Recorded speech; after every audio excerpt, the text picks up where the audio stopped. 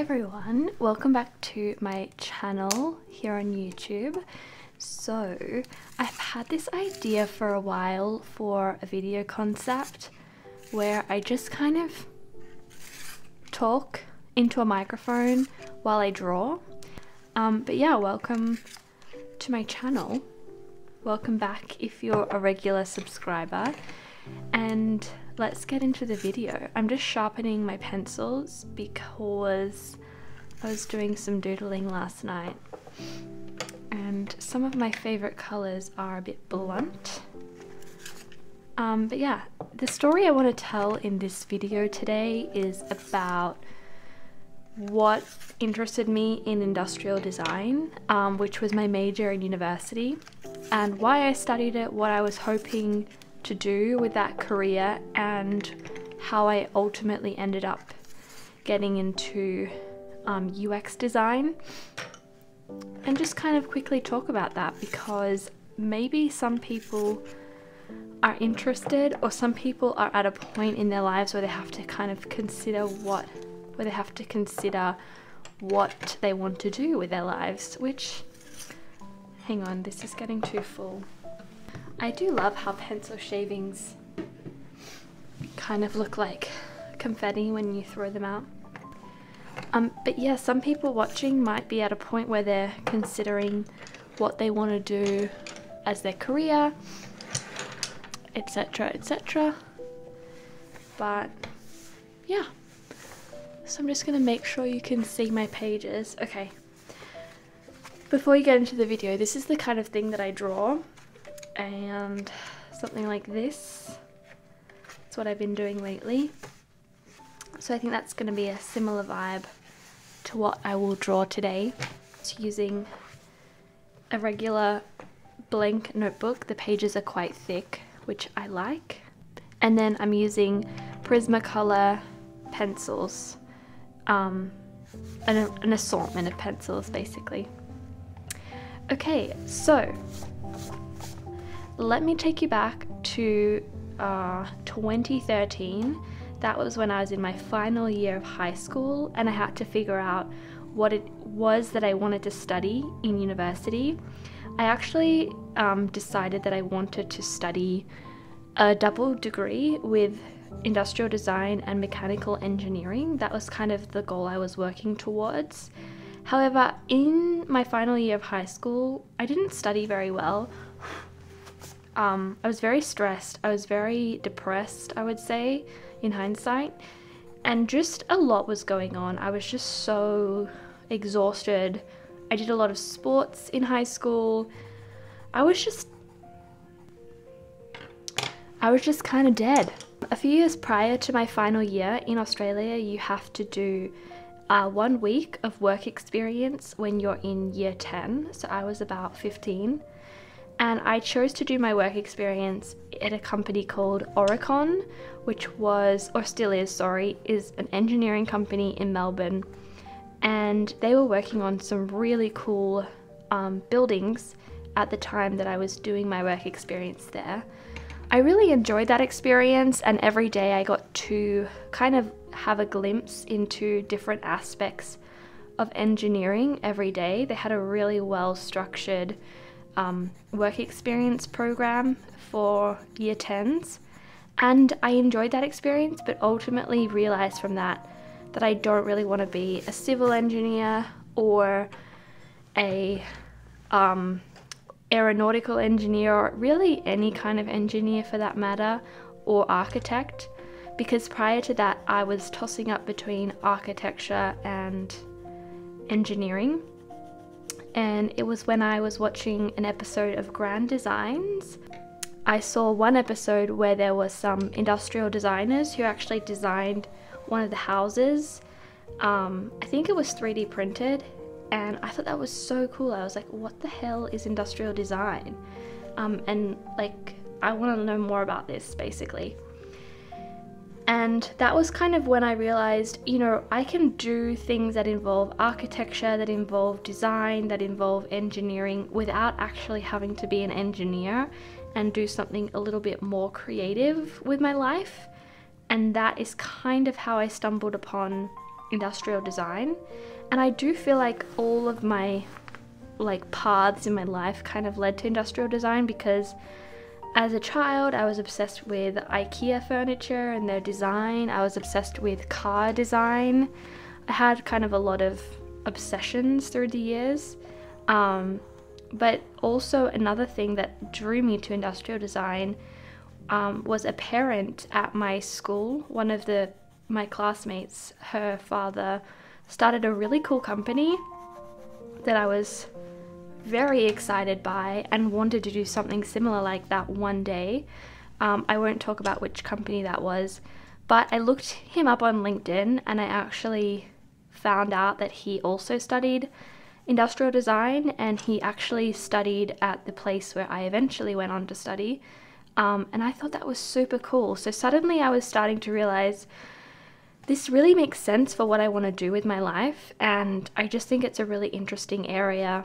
I also did, it was like an industrial design, I don't know what it was even, like a boot camp or something as a high schooler, and we got to 3D print, no we didn't 3D print, we had to like laser cut a chair design, something like that, and that was really cool.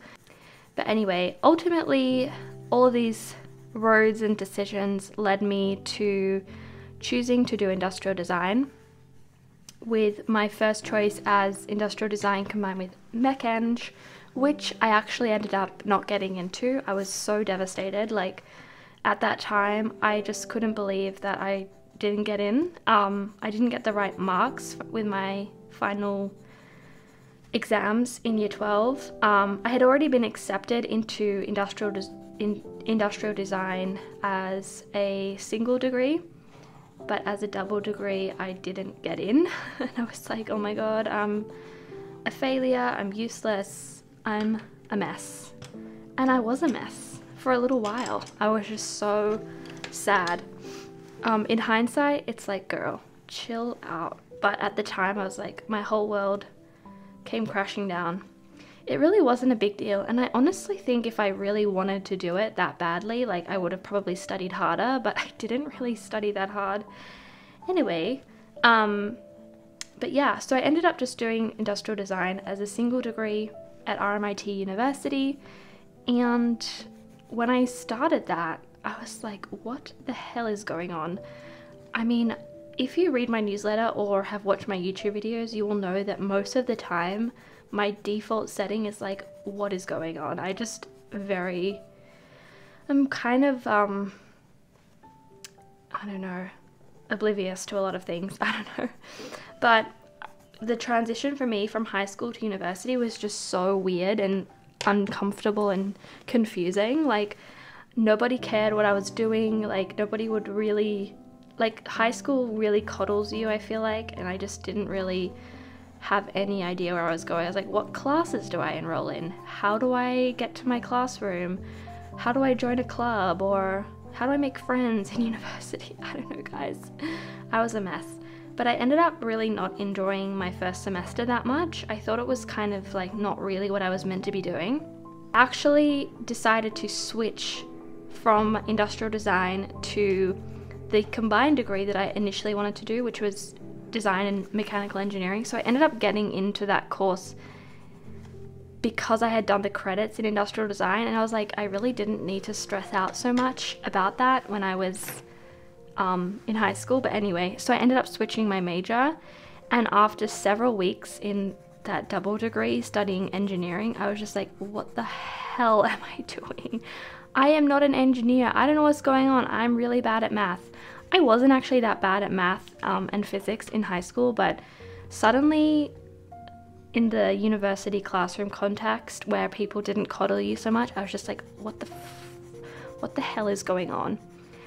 So then I dropped out of that. I deferred for the semester, and that is when I decided to start my own jewelry brand. When I was in university, I was 18, started my own jewelry brand, making polymer clay necklaces and selling them at markets, online, on Instagram, anywhere I could sell them. I actually sold my jewelry in a few stores around Melbourne, and I did different markets Oh my gosh, this flower, where did you go? And I really enjoyed it, but like not that much. It was very stressful. But I actually just wanted to learn more about the business side of design. And I would say that I learned a lot through that experience. Most importantly, I learned that I didn't want to be a jewelry maker or designer, and that I wanted to like work in a company. And that, yeah, as much as I love making jewelry and selling it, it just wasn't really what I wanted to do with my life. So I did that for a few years. I had a studio in Melbourne as well. Like, basically it was just a very time-consuming and expensive hobby that I occasionally made money from, but I would immediately go back and spend money on the materials I was using to make the thing. It was just very stressful. But a great learning experience, sure, why not? But yeah, so that was 2014. Then the next year I decided to go back to university. I honestly don't remember those next few years. But I do remember in 2017, that was when I started to really get into UX design in my degree. Up until that point, I had done a bit of service design, which is really what we called it then. We had done human-centered design, but more focused on like physical products like kitchen tools, and even we designed like a chair at one point, which was fun. We did do a bit of prototyping where we had to make things out of wood and learn how to use tools. Really wasn't a fan of that either. Like I just shouldn't be allowed near machinery. But I just learned so many different skills, and probably they're all useless to me now, but I had fun nonetheless. But in 2017, that's when I really started finding an interest in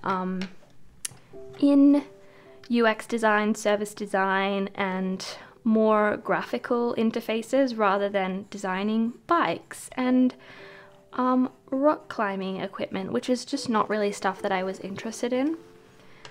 And I also got into a bit of interaction prototyping, which was using Arduinos and other forms of, you know, like digital things to prototype things, I guess, and 3D printing and a lot of other things. And I just feel like I was exposed to so many things that I didn't really ever know about properly before that time, I guess, which I'm really grateful for.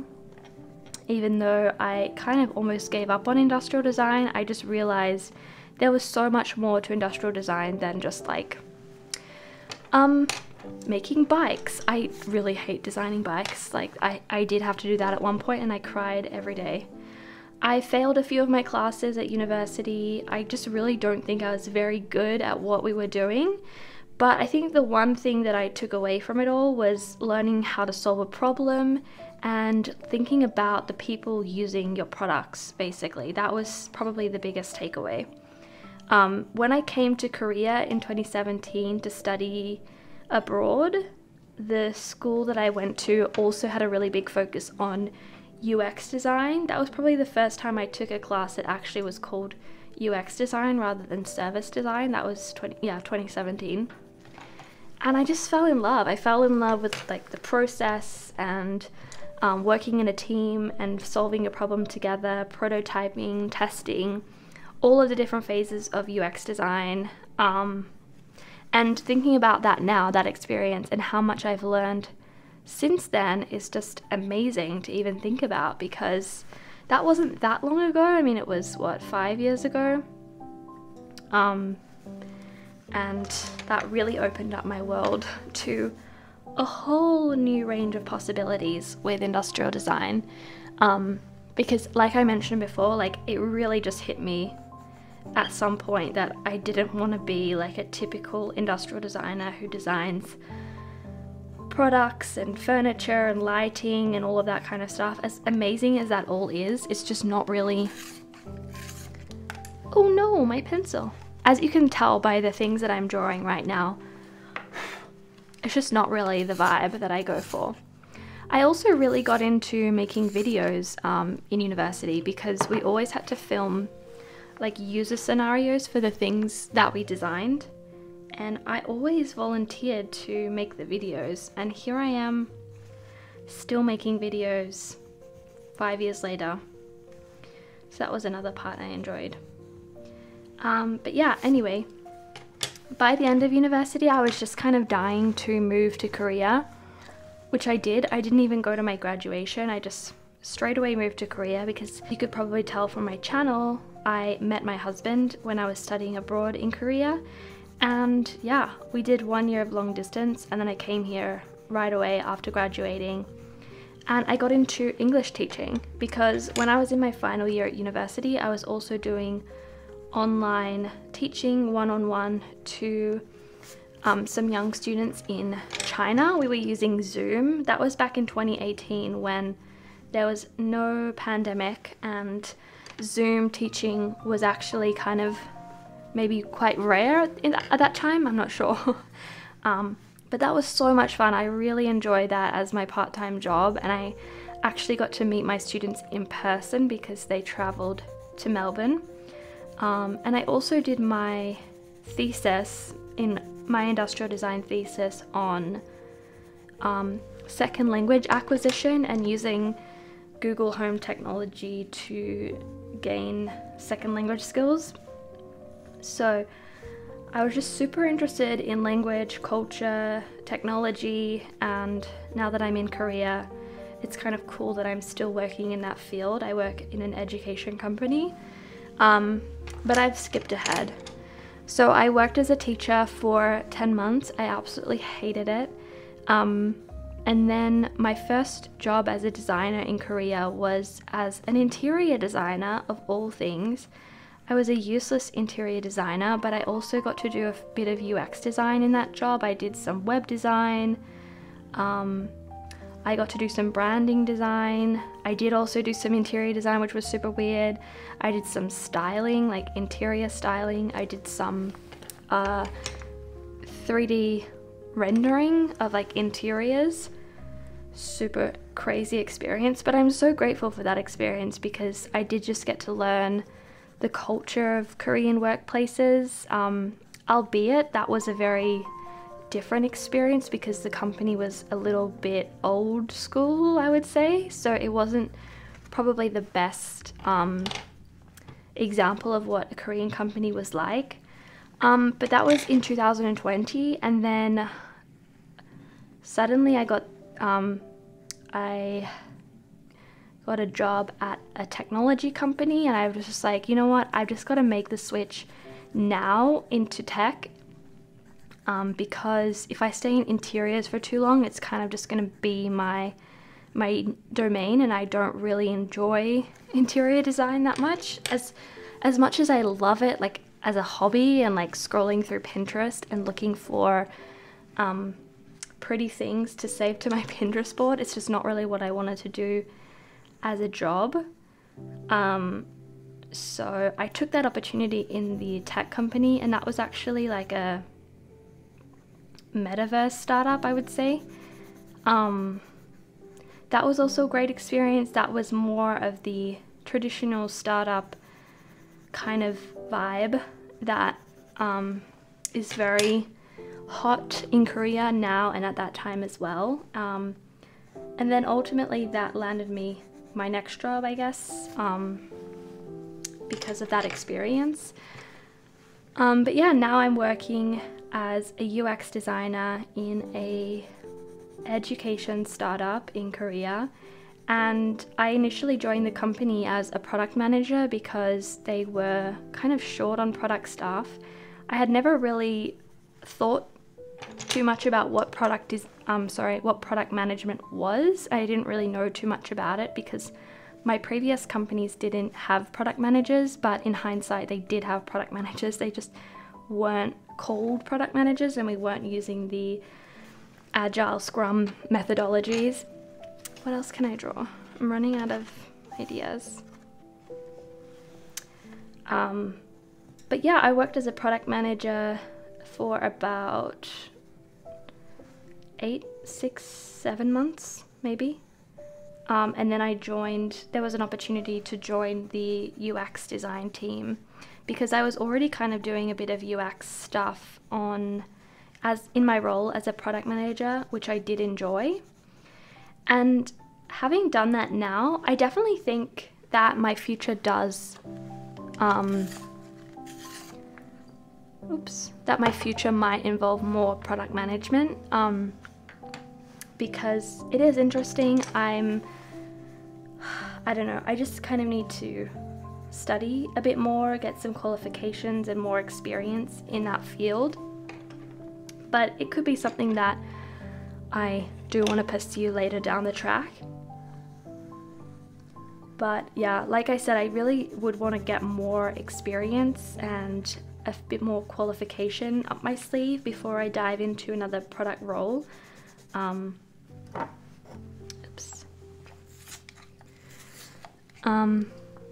But yeah, now that I'm working on the UX team again,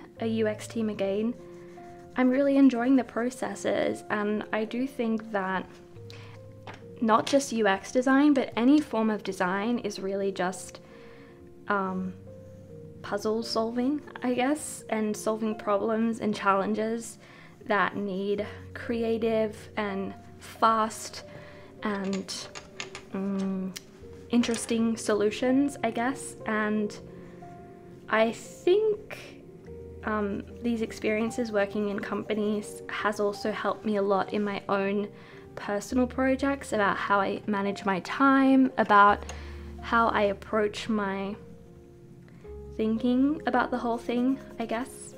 You know, you don't have to have the right answer for something or the right idea for something right away. It can take a few goes. When I started posting YouTube videos, I didn't really know what I was doing, but it took a while. I still don't know what I'm doing, but yeah, I don't really know if that makes sense. But anyway, that's kind of my journey in UX design and the kind of thought process behind my experience, and the decisions I made in my career. But ultimately, I don't think you can really make a bad decision if you're just kind of following what you feel is right in your own career. Something I also wanted to do was study my master's, but I just couldn't really figure out what I wanted to specialize in, and I felt like I was just wanting to study my master's for the sake of it.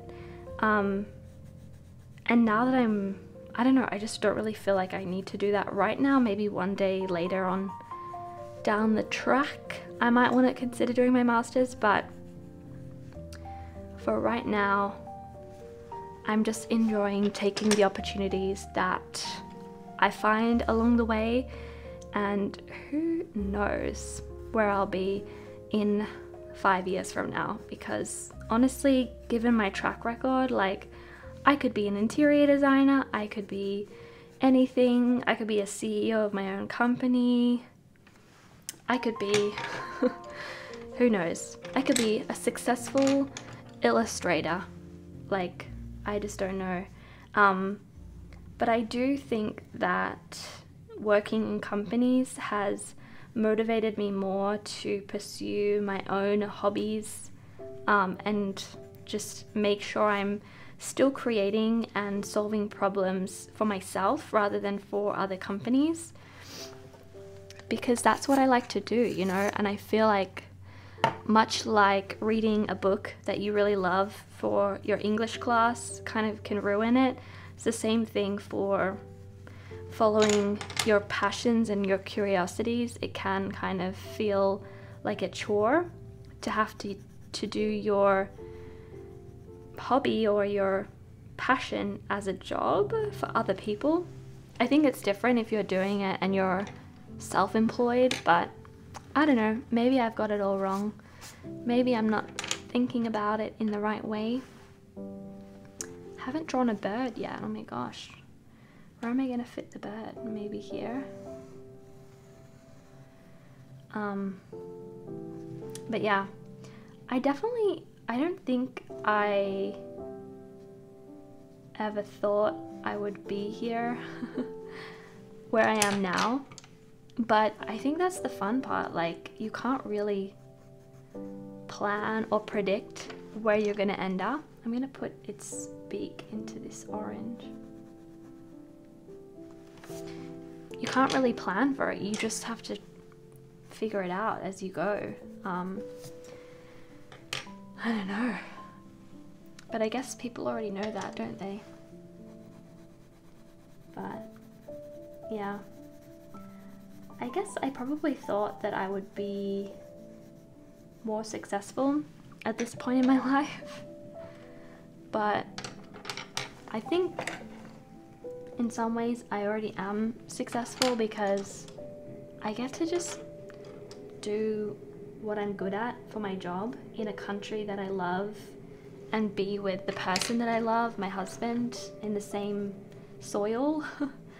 And I have lots of amazing hobbies that I really enjoy and feel fulfilled from. So depending on how you measure success, then I would say that's pretty good. But I definitely have a lot of goals and ambitions for my future in Korea and my life here. So not to be cheesy, but this story is kind of just the beginning, right? Like, it's such a quick snapshot into my experiences up until this point, but it's only going to go up from here, right? Yeah, this bird is like looking a bit sad. Maybe his beak is like, no. Needs a tail, needs a tail. Maybe I will never post this video ever, but I don't know. A lot of people ask me about getting work in Korea, how it is, how hard it is, what you need in order to do it. And I was looking at my LinkedIn the other day, and I have applied for 222 jobs in Korea. And that's just on LinkedIn. Like, I've applied for a lot of jobs via email as well, and on other job platforms. And considering that the 2 jobs that I've had, like good jobs in startups, came from LinkedIn, the fact that I was rejected from 220 other jobs to get them is just kind of an idea of how much work has gone into this journey. I don't want to make people feel discouraged, but I do see a lot of YouTube videos on YouTube. That's where YouTube videos live, on YouTube, of people saying it's really hard to be a foreigner in Korea, which yeah, it is, because if you don't want to work in a kindergarten, then your alternative is to apply for 220 jobs on LinkedIn. I don't know if that makes sense, but it is really difficult and very rewarding at the same time, I think. But if you're not getting rejected on a daily basis to achieve what you want to achieve, then maybe it isn't the right place for you, because I don't know, is that too harsh? I don't want to sound harsh. I don't know, but yeah, it is possible. It's just, what are you willing to sacrifice? In my case, I've definitely sacrificed friendship. Like, I don't have many friends in Korea, and I've definitely burned a lot of friendship bridges because I've just been so focused on my career. Hopefully one day it will all make sense to people why I've done that. But if it doesn't make sense right now, then that's okay. Like, I just have to live with the consequences. But, you know, maybe that's not a good excuse. I dropped a pencil.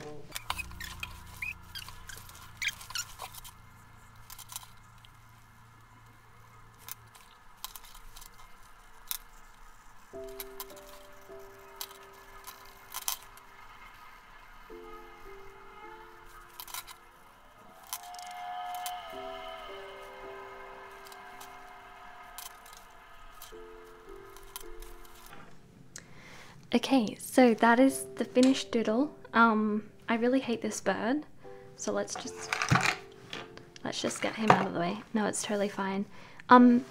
Thank you so much for watching the video. If you enjoyed this video, or if you even made it to the end of the video, thank you so much for watching. I might continue to make these videos, even if no one watches them, because they're kind of cathartic for me, and I do this anyway, all the time, so may as well kill two birds. Not this bird, don't listen to me. Kill two birds with one acorn and upload them onto my channel. But yeah, that's it from me. So check out some of my other videos if you're interested in what I get up to in Korea, and if you like listening to my words, you can also subscribe to my, oops, that's too close. You can also subscribe to my weekly podcast. Nope. You can also subscribe to my weekly newsletter on Substack,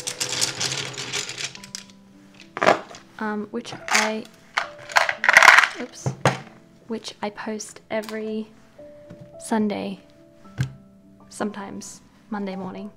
But yeah, I will see you in my next video. Bye!